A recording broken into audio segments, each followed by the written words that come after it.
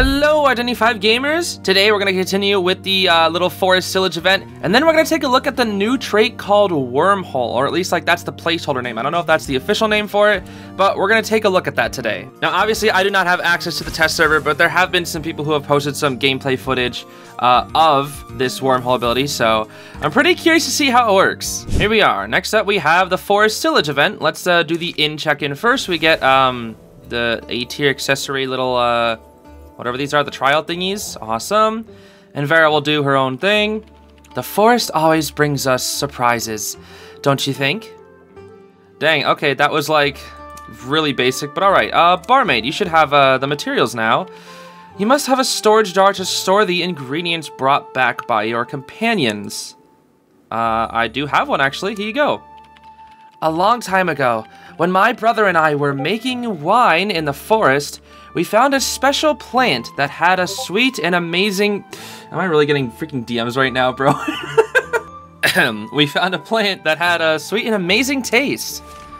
A vanilla pod, okay. Interesting. So that's the first thing of 6. I like how they're mysterious ingredients. Ooh.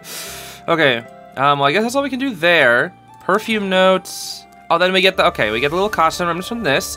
And we send out Victor next. Let's do my preparations here. I can grab these. Awesome. And that's all I can get for today. Let me do Victor here. Oh, there he is. Yo, I love them, dude. They're all so cute. Oh, they're all so teeny. Is someone there? Hey, it's the postman. It's been a while. Yes, the day is just around the corner. Also, wait, he just talks now. He just talks now, and the whole Christmas event, he didn't, bro was not yapping, but now he's yapping all the time. What? Where's Wick? Oh my gosh, dude. Do you mean Ashen Day? That's great. I thought I was the only one who remembered. Not a chance. It's an important pact. Then again, I heard that the tree... That's right. If you literally look right behind you, idiot, it's broken. 3 years ago, we made a pact to celebrate Ashen Day again. Now that the ash tree is gone, I wonder if everyone would still come. Oh, right. Where's your dog, Wick? Has he gone off to the next village already? Even if he's gone over there, there won't be any new mail.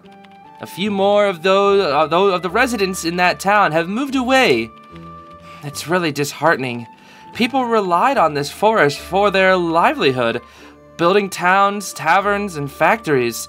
But now, even clean water sources have become a problem. I'm sorry. I'll be leaving as well. What? I thought you loved this place. I do. In the past, Wick and I delivered mail together, and the town was busy. But people will all leave someday. What's the point of a postman staying behind then? Aww. People's homes are destroyed. It's only natural that they leave. However, if the sound of your bells is gone, this forest will become quieter still. Flustered. I'm sorry. I'll really miss this place. Farah, if everyone's going to leave, my friend can offer you some inspiration at least before Ashen Day. I'm sure everyone has something they want to remember. This is such a depressing event, what the heck?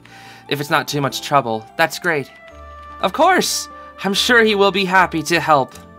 Let me think. Maybe I'll find a befitting plant scent for him hidden in this town. Gotcha. Oh, here we go. I guess we're going off to the town then. Other than looking for ingredients, what else can I do? Okay, follow the plan and come back as soon as you've got what you need. Visit perfume shops in town and find inspiration. Let's see here. Well, if people are all leaving, we might as well, like, visit the shops before they leave. Even if it is just to find inspiration, but, like, I don't know. I feel like visiting them one last time would be nice. I don't know much about perfume ingredients. What do you think is the best way to acquire more information? Interview people in the market and the post office, or search for records in the post office alone? I mean, again, people would probably be the best idea. I would probably search for the records, but I think it's probably best to ask people face to face. I see. Thank you. I'll head out now. See, I'm so antisocial, I don't think I would ever, like, go and be like, hey, I'm bothering you. Can you teach me how to make a perfume? I'd be just too scared that they yell at me or something. Anyway, old Victor's got 10 more hours to search for a freaking plant or something, so awesome. I think that's all we got for today. All right, now it's time to take a look at the new trait Wormhole.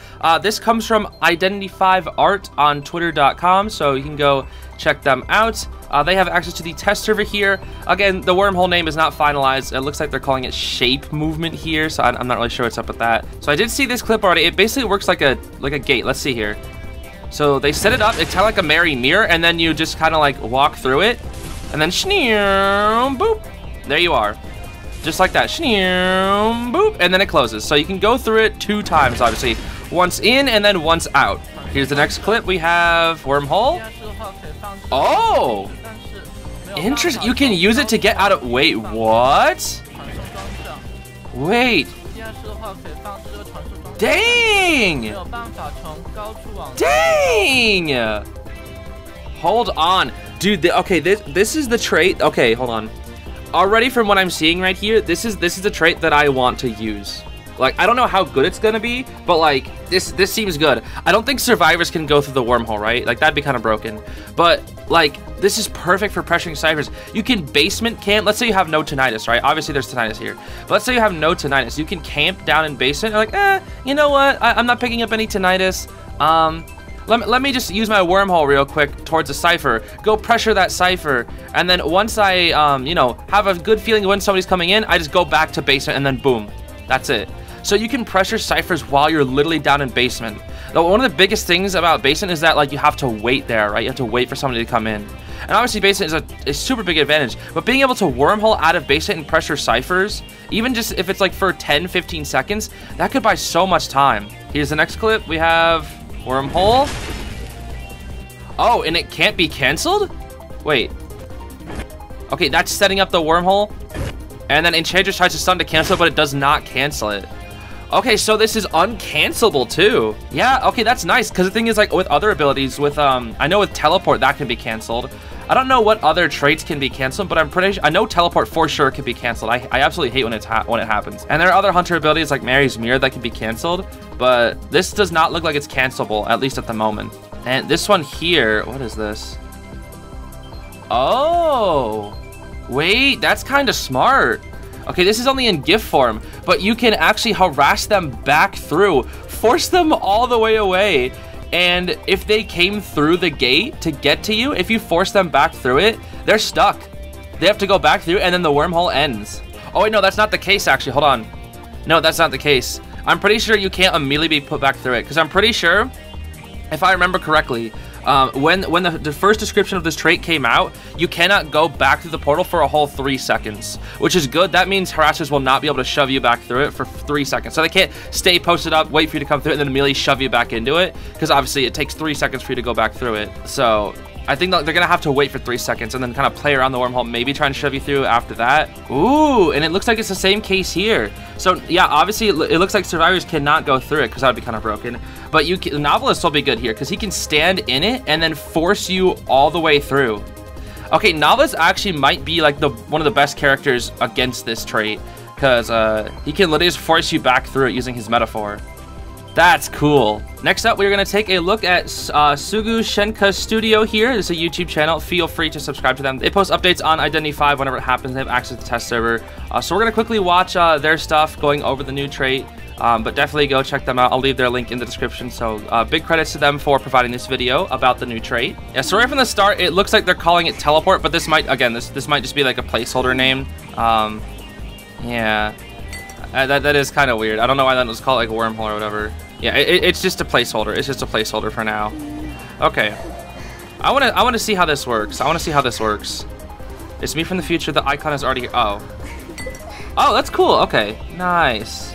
They kept the name. I'm not sure if it's temporary or not. Gotcha. I doubt it. There's no way they're gonna name it that. Okay. It's a priestess portal, but you can place it anywhere you want. At least if it's 60 meters away, though, to my knowledge. Hold it and select the location where you want to teleport at the end. Yeah, that's decently far. Max distance is 60 meters, yeah. Almost looks like setting up a merry mirror. Boom. The ancestor will appear right in front of you automatically. Gotcha. You walk on through it. It doesn't even take that long to go through. That's like, what, That's like 2 seconds. That's like 2 seconds to travel through the whole thing. Gotcha. A single tap places it on the smaller distance. Okay, what's the point then? Each teleport has 3 seconds cooldown, so you can't go back into it. That's what I mean. You can't get shoved right back into it then. Interesting. You can teleport twice, then the portals will disappear. Shneum. And then 3 seconds. And shneum. Apparently while placing it, you can skip the entrance if you'll keep going. Oh. So that's good for going back, I guess. But usually, I feel like you'd want to go through it almost every time. It's a test server, they might change the animation speed later. Yeah, so I guess it does take like what? So it takes like a half a second before you can even go through it. So it's not you can go through it immediately. That makes sense. Although that's useless. That's useless. That's useless. Oh, that's funny. That's funny. That's goofy as heck. This seems interesting though. Be careful not to warp yourself away by accident. Oh, I see. Like, well, in chase. Okay. Yeah, dude. Actually, no. This could be this. Okay. Okay. So I feel like in chase, this is gonna be extremely niche to use in chase, right? While you're in chase, I feel like again, this is gonna be a lot better for very specific hunter strategies. Like I'm already thinking, what if Mary uses her mirror and then goes through this thing, like you'll know where the mirror could be. You could get like an insanely good mirror from this. Like I'm obviously that's like top level stuff, but like. Wait, you could do the same thing with fish, couldn't you? Attack animations won't trigger the oh, okay. Interesting.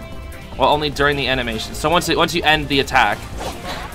Okay, so you can charge attack through it. That's nice to know. Gotcha. So if you are using this in chase for some reason, some characters can teleport while using their abilities. Dude, look, you could create such huge abysses with that. Some does not. Oh, you can't use wheel form through it. Okay, well, honestly, I can't even lie. This ability feels like it sucks for wheel. Like, why would you ever use this ability on wheel? Yeah, no, this ability sucks on wheel. Charging the animations will prevent the teleport as well. Oh, okay. Interesting. So does that mean if you hold like the breaking wheel trap or whatever? Dude, you can create such massive abysses with that so fast. Dude, oh my gosh, that's scary. No way. No way. Oh my gosh. Dude, there's gonna have to be so many tests. Dude! Yo, Coaster just got so less safe. Coaster just got so less safe if you have a wormhole. Oh my gosh, that's a free terror shock, bro. It's faster than that's literally a free terror. Dude, Coaster is so unsafe if they have wormhole. My wormhole with certain hunters might actually. Oh, she can dash through it. Interesting. The portal's lifetime is 30 seconds. Yeah, and you can. I believe you can cancel it whenever you want. Yeah, down to the bottom right looks like you can cancel it, and you can remove them manually by pressing the button. Yeah, that's what I thought. Yep. Okay. Gotcha. Gotcha. Okay. That makes sense. That makes sense. That's really interesting. Dude, again, Coaster, I feel like that's a really good skill for Moonlit, though. Boop. So, wait, hold on, I need to see this. No way. Oh, are they trying to do the mirror? Bro, that's funny. That is funny. Yo, Clown? Hold on. Wait, can he dash? Oh, he probably can't dash through it, can he? No way. No. Oh, man, if he could, bro. If he could. Oh, if he could. I mean, you can just dash once you get out of it, but still. No way.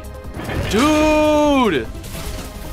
Dude! Oh, this trait looks so cool. The trait will be available after 30 seconds. That's pretty, well. No, you know what? That's actually fine, because the thing is, you're not going to get it down within 30 seconds, most likely. Then it will get in the 100-second cooldown. Okay, see, that is good and bad, because the thing is, like, it's a short cooldown, but I feel like this is better for, you can either use it for chasing or for pressuring ciphers. Okay, that is nice, though. That is actually nice. I can see it. Or for camping.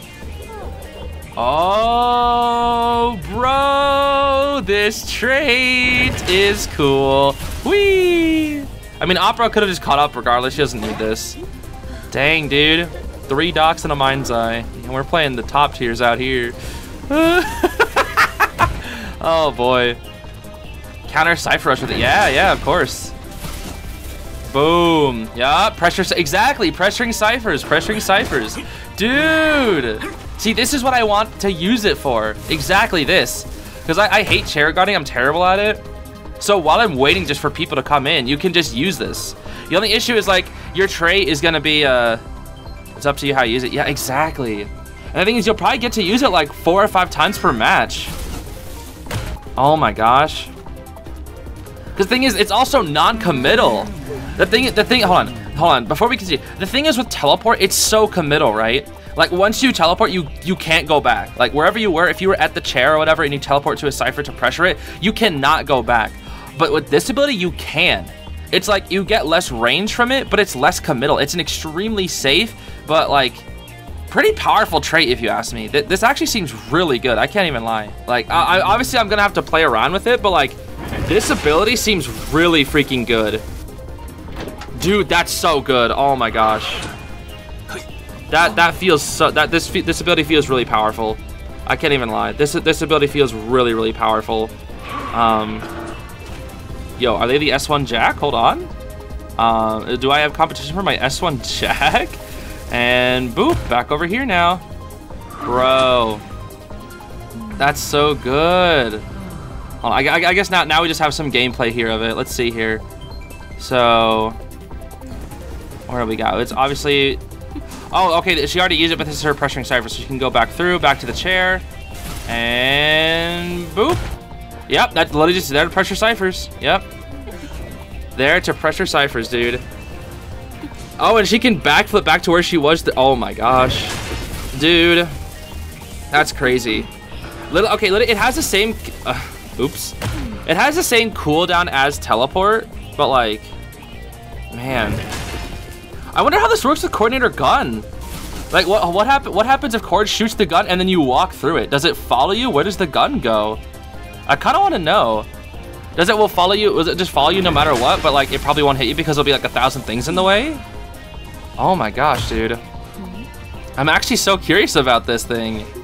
And like what oh my gosh, what hunters could use it the best too?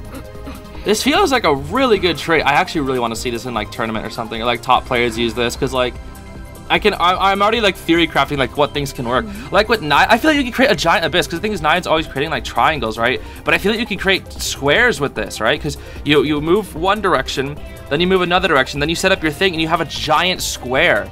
Because the thing is, you're gonna automatically recall the trident. But I guess geometry, I don't know. I guess with geometry, you probably wouldn't be able to. I don't know. I feel like you could create a massive abyss really fast with Naiad. Obviously, you would be using up your trait, but like, you could create a massive abyss really fast for chair guarding, and then like, you know, make it really dangerous for people to rescue. I don't know, dude. I'm so curious to see how this is gonna work. I don't even know what characters does it be good on. Boop. Back we go. Okay, I think I got the gist of it. So what hunters could actually like use this properly? Hellenberg can use it. Smiley can probably use it. I feel like it's not that great on Smiley though, because he just dashes. It could be. Ripper could use it. I don't feel like Geisha should use it. I don't feel like Photographer should use this. Feaster, this could be good because you're usually camping as Feaster. So yeah, I feel like it could be good on Feaster. Obviously, I think he wants Patroller still instead, so maybe not. But there's a possibility you could you could use it for Feaster. Violinist maybe. Naiad, I definitely think so. Nightmare, I don't know about Nightmare. I mean, he already has a teleport, so I don't know. Clerk, I don't know about Clerk either, because she could already pressure ciphers while she's at the chair.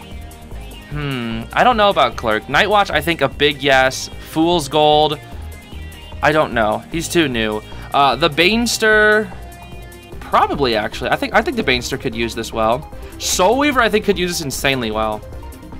I just have a weird feeling that she could use it insanely well.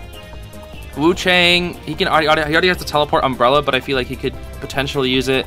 Mad Eyes, I don't know about Mad Eyes, because he already has enough map pressure, so I don't feel like he could use this well.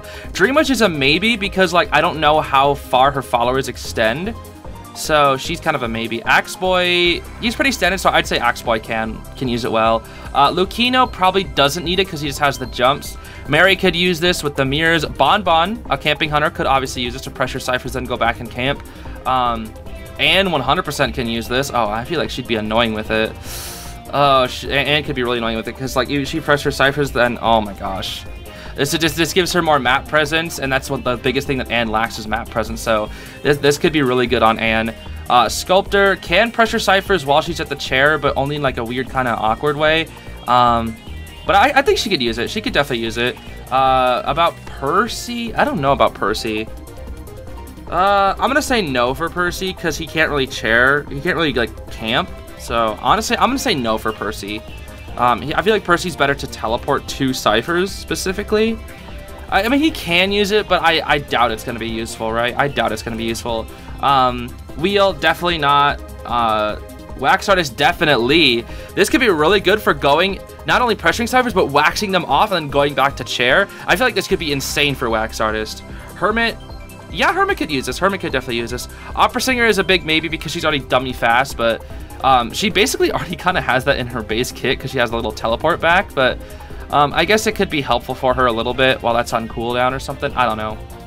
It would just give her more range and more presence like in an area to be threatening with. So yeah, there's a good amount of hunters that look like they could use it. I'm curious to see how it's going to work, honestly. And I think that's going to be it for today, everybody. Sorry, this is a bit more of a shorter video, but we have a lot of Koa stuff that we have to do later today. I just checked out Koa Day 4 yesterday, Japan qualifiers, and not only was Novelist for the first time played in tournament, but so was Fool's Gold. So we're getting some pretty exciting matches. If you want to check them out, I'll be streaming them later today.